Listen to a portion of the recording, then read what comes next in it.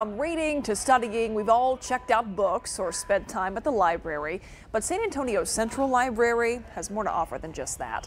The library is full of endless discovery, so much imagination. In tonight's Throwback Thursday, RJ Marquez looks back at the library's history, the unique look of that building, and its importance to the culture of San Antonio.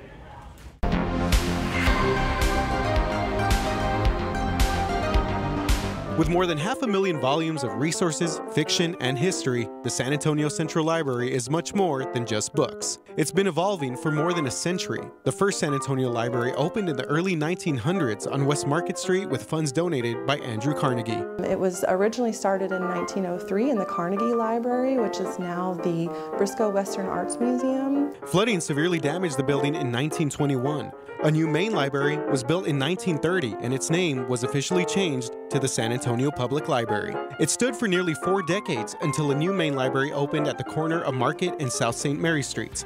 But it wasn't until 1995 when the city built a new 6-story building on Soledad, giving the Central Library the iconic look it has today. The new Central Library has become a fixture of the San Antonio skyline.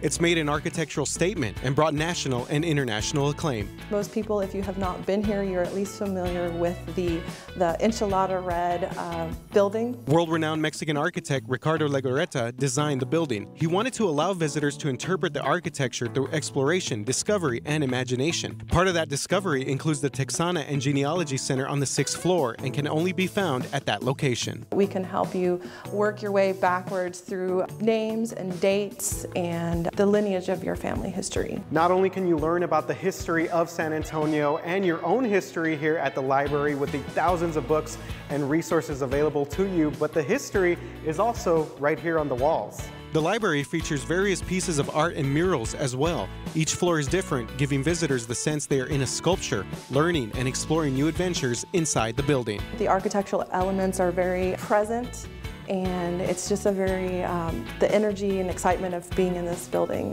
is something that I love. For The 9, RJ Marquez. Here's another interesting fact about the Central Library. A popular scene from the movie Selena was shot at that building. That scene shows Selena meeting with reporters in Mexico. Throwback Thursday is just one of the series that we feature here on the news at 9. Be sure to tune in tomorrow night for a look back at the week's biggest local headlines.